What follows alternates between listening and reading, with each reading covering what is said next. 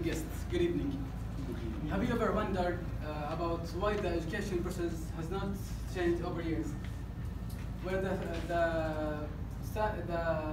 process stands on a teacher with students in a class, and the grade that you get from course that and in a course determines your understanding. This way of teaching has not changed over 100 years, though everything around us has changed to get better and fit our knowledge that we have.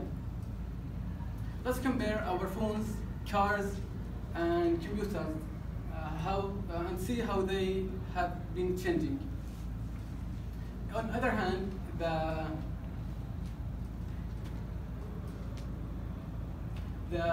education process has not changed a bit. Nowadays, our scale of a person's knowledge and social class based on his degree, our education degree. But we forgot the most important about learning. The essence of learning is not your education degree, but it's about you're curious of learning and how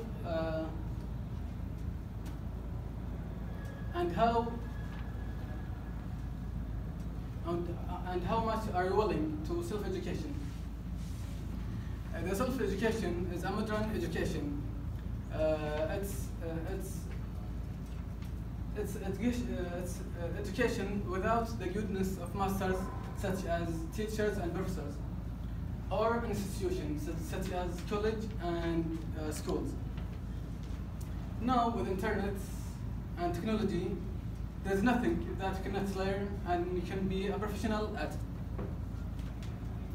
There are many advantages that the self-education provides that the classical way doesn't provide. The first one, it's stress-free education, where a person can learn without any stress from exams and grades. So you can learn just to improve yourself,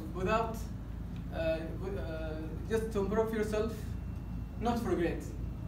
The second one, there's no limit of knowledge that you can gain. Which you can learn any object that you are interested. The third thing, there are no limited resources that you can get or gain your knowledge from. The fourth one and the last one, you can gain other skills on the process.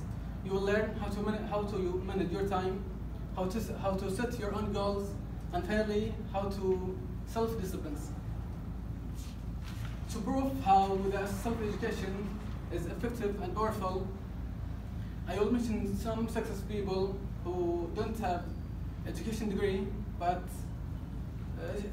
or they don't have college degree.